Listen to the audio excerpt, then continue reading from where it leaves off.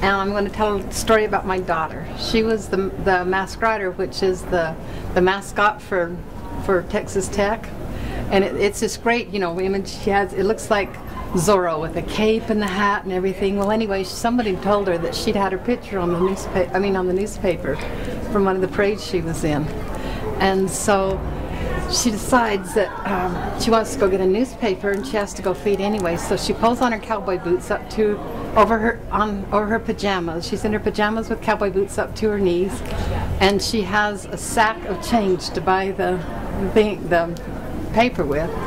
So when she got there, she's going up the front, and she thinks, it's 5 minutes till midnight. In 5 minutes, that paper's going to be old.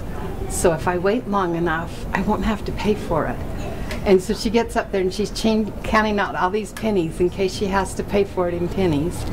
And as she's standing up there, this guy comes in and pulls a knife on the clerk and is robbing the place. And she just looked down and went around and went in the back room.